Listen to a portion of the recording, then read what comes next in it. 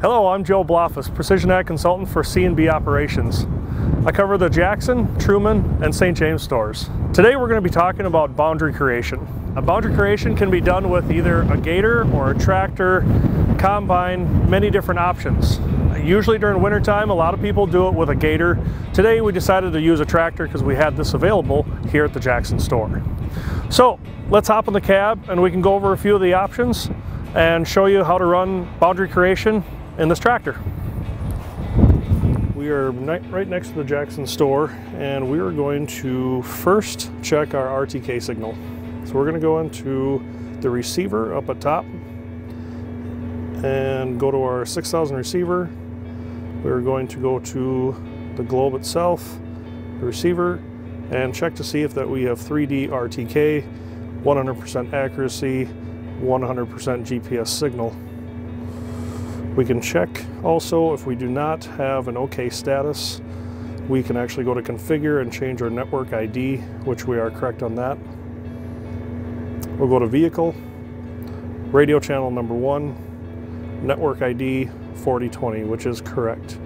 Go ahead and enter, and that is a success. So now we can go ahead and start mapping our boundary. Okay, now we're going to add a boundary. To add a boundary, I have set up a button right down below here under the menu button where we can actually go to our layout manager, and under our shortcut bars we can edit, and we can add the boundary function right there to add a new boundary.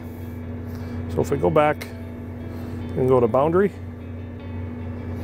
and we're going to create a driven boundary since we're in the tractor. So go to create driven boundary, go to OK,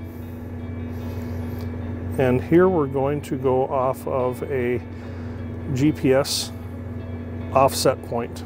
So as you can see, we're centered at 0, but we have the boundary or the edge of the field on our right hand side. We're going to switch off to the other side. We'll actually add 5 feet roughly, but you would actually measure from the center of the receiver out to the edge of the field, or where you think the edge of the field is about. And then it's on the left hand side, but the edge of the field is on the right, so we will then switch to the right hand side. So we're out roughly 5 feet. Usually we would get out and measure something like this, but we'll do this for recording purposes today. We'll go to the start recording. Now you can tell that it is recording here.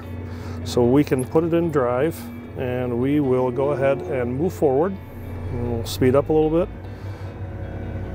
And as you can see, the pink line shows that it is creating a boundary around the whole field. Right there. Now at any time, if you wanted to, we can pause that line. And it's paused. So it saved that point back there. And as you can see, it doesn't show the pink line anymore. But once we hit record again, it then comes about. So you can drive, you can set a point at one corner of the field, and you know that the edge is all the way straight.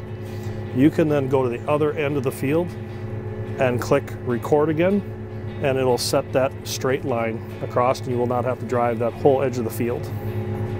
So as we can go around here, you can see that we're recording, and we will go ahead and turn, and we're going to do a small field here today.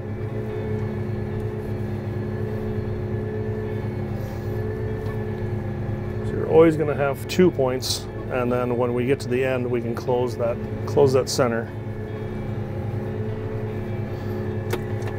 So now we're back at our starting point. It's still recording. As you can tell, we can actually save this now. And there's our boundary. Boundary saved for activated for use. So we can actually look at that whole line here. Shows the whole thing here.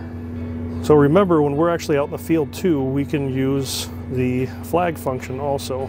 We can set flags, and we can set different ones. We can edit and say we have rocks, and we can also put either the area of it, the line, or just a point. We can also do weeds.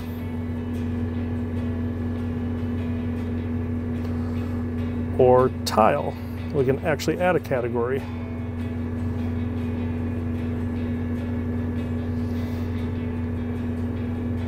So now we can click the flag and say we have rocks in this area. And then we have a flag where it shows rocks. This can later be used with John Deere Operations Center and with the mobile app, and go back out and check for rocks or weeds and follow up if somebody else is in the field and put the points in. Somebody else in the operation could go back out and check those areas there. Okay, now we're done with the field. What are the big advantages of boundary creation? Some of the big ones would be saving time, getting into your fields, and getting the work done in a timely fashion. How does boundary creation save you money? Well, with the boundaries created, you can now come back and use section control for your planter. So during section control, you can save yourself money, such as inputs on fertilizer and seed. Thanks for joining us for Tech Days 2021 here in Jackson, Minnesota. I'm Joe Bloffuss, Precision Ag Consultant for C&B Operations.